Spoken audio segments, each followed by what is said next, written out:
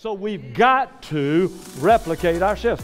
That's why this church, that's why the Motleys were able to turn their church over to their son. That's why the DeChachos are where they are. That's why this church is where it is because they are developmental leaders. They've replicated themselves in others.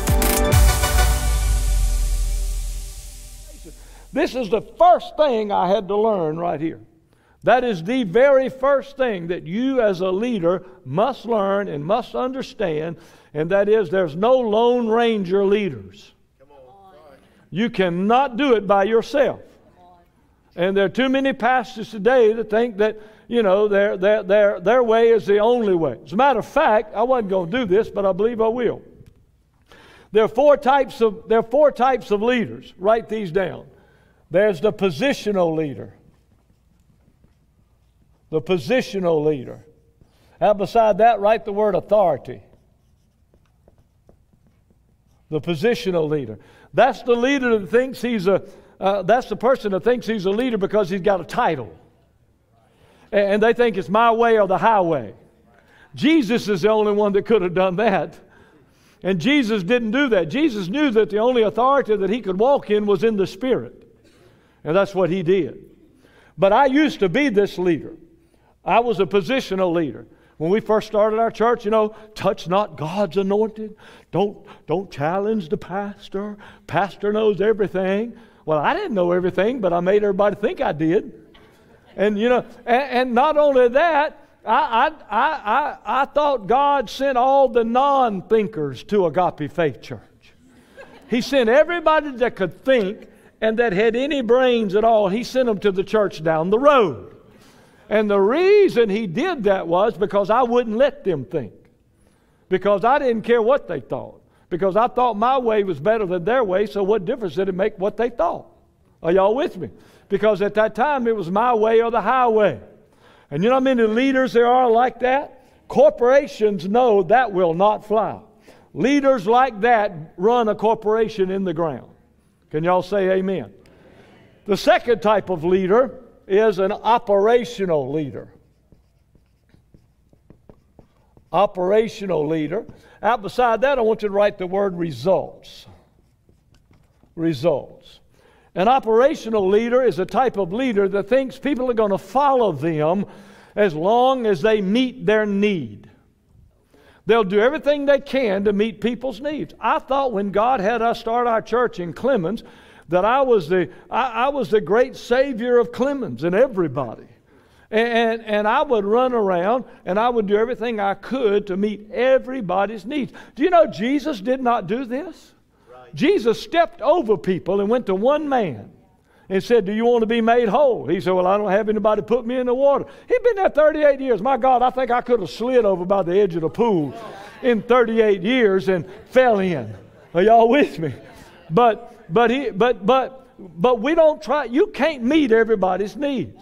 And if you're that leader and you think people are going to follow you because you're going to meet their needs, can I share something with you? They're going to have a need you can't meet. And when you can't meet it, they're going to go find somebody else that can. I violated my family. Matter of fact, I committed adultery early on in the church. See, it always gets quiet when I say that. It wasn't with a woman. Well, it wasn't with a man either, all right? But it was with the ministry. I committed adultery with you young pastors. Don't do that. Don't do that. I committed adultery with the ministry. I gave everything I had to people. When I got home, I had nothing for my wife. Sure, and I had nothing for my children. I hurt my children. I hurt them. Because I thought I could meet everybody's needs, and yet I didn't meet the ones that were the most important to God in my life, and that was my family. Shoo. The next one is the relational leader. The relational leader. Out beside that, I want you to write the word love. The relational leader is the leader that thinks everybody's going to follow them because they love them or because they like them.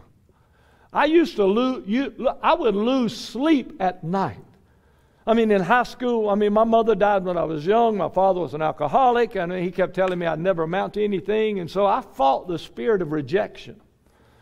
And I'd make up for it by trying to be funny and loud and all that. And I fought it all through high school, and I dealt with it. And so when I got, as I grew into an adult, I wanted to make sure that everybody liked me. And I would lose sleep if I thought somebody didn't like me. You know what? I could give a rip now. Hey, if you like me, if you don't like me, that's your problem. And there are some people that don't like me. I can't understand why, but I know there are. I was preaching one Sunday morning, and I told our church, I said, listen, I just want y'all to know, you don't have to be like me. I'm loud. I jump up and down in praise and worship. I shout. I talk fast. I said, you ain't got to be like me.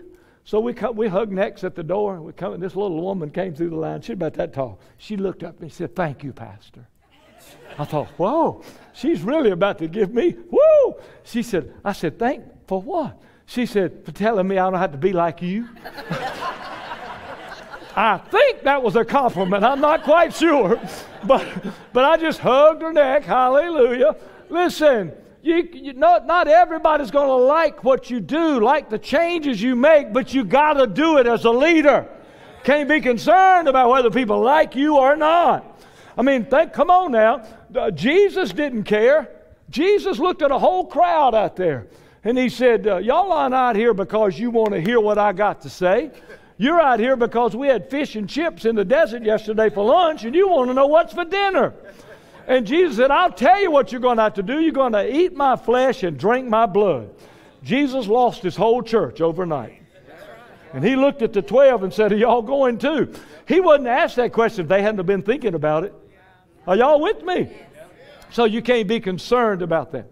And then the last type of leader is the developmental leader. The developmental leader. Beside that, I want you to write the word replication. The developmental leader. Right beside that, write replication. Jesus spent 3.5 years doing this. And it looked like he'd failed miserably. He had one that turned on him. All of them denied him. He had a miserable crew. But he spent 3.5 years doing what? Replicating himself in those 12, and then another 72, and then finally 120. So when Jesus, the spotless Lamb of God, who knew no sin, the perfect man, who was the Word, not just preached the Word, he was the Word, that Jesus, when he went to heaven, his church was only 120 members. Now, so we shouldn't be too concerned about numbers. Why? Because that 120 changed the world. And we're all a part of what they did. Can you say amen? So we've got to replicate ourselves. That's why this church, that's why the Motleys were able to turn their church over to their son. That's why the DeChachos are where they are. That's why this church is where it is because they are developmental leaders. They've replicated themselves in others. Can you say amen?